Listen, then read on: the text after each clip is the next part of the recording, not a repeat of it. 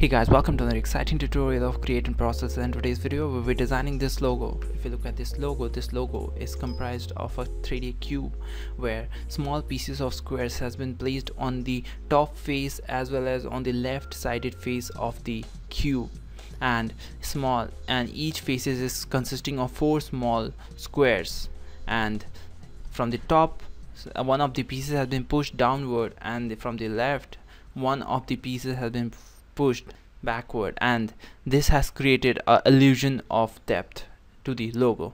So let's create this logo. So to create the logo, we'll first create the square of 4 small square pieces. So to create that, we'll select the rectangle tool and left click your mouse button here. Keep the width and height 100 by 100, make that constant and click OK. And after that, next thing is duplicate this and paste it in the front. To do that, Ctrl C, copy, Ctrl F to paste it in the front, and fill it with stroke color. So give it a stroke color black and remove the fill color. Now in the stroke, with the up and down arrow keys, you can increase or decrease the thickness of the stroke. Let's keep this like this, and after that we select the line segment tool and draw a vertical as well as horizontal line passing through the center. So just draw it out from one corner to another and from top to bottom. Now select all the strokes and the line segments, this with shift clicking, everything will be selected. Convert this into object. To do that, we'll go to object, expand, and it will expand the strokes into object form, and later go to Pathfinder, and you'll find that in Windows Pathfinder, and just combine it. After that, select everything, subtract that portion which we have made before, and you got a square with 4 small square comprising. Now fill it with this color with the eye picker tool and duplicate one more time and fill it with this color. Now the next step is to convert this objects into symbol form, and to make it a symbol, we'll first open the symbol palette, go to Windows, symbol, and you got your symbol box. Here you can put this dragon in, and let's delete it, which I have made earlier. I'll just delete it out. Now to create the object into symbol form, we'll just select it, drag it inside there, give it a name like let's give this number 1 shape. You'll find that it has been placed here. Now select this one and place it inside and give it number 2 and click OK. Now once the symbol has been formed, you can delete the objects. Now the next step is to create a cube. So to create a cube, select the rectangle tool, left click your mouse button and keep it 100 by 100. Go to Effect, 3D, Extrude and Bevel. Here you can create 3D object using this option. So preview it, give it some thickness 100, and rotate the angles and make sure that these 2 lines are aligned, the top and the bottom one, and adjust it until it's aligned. Now tilt the angle and make sure that these 2 lines should be perpendicular to the should be straight, that is perpendicular. So just make it perpendicular, do it, adjust it, keep this minus maybe 45. So once you have done that, your 3D cube has been formed. To edit this, we need to open one more option here, appearance.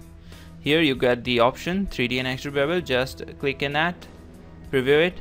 Now we will put the pieces, that symbols, on this face as well as on this face. To do that, go to map art, first make it invisible.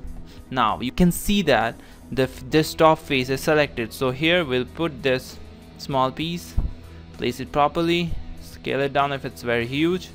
I think this is good. Now go to another face, This is bottom, this is backward, and we need this face. Over here, place this small squares, place it properly, and you can scale it up or down using according to your preference. Now you can go backward also to edit the previous one. If it's not, you can just make it a little bit downward, bring it near. Okay, once you have done that, you can click OK, and if it's okay, your angle is good, you can just keep it, or you can just move a little bit like this. If you need to do some correction, just make sure their angles is perpendicular and click OK. So you got your shape.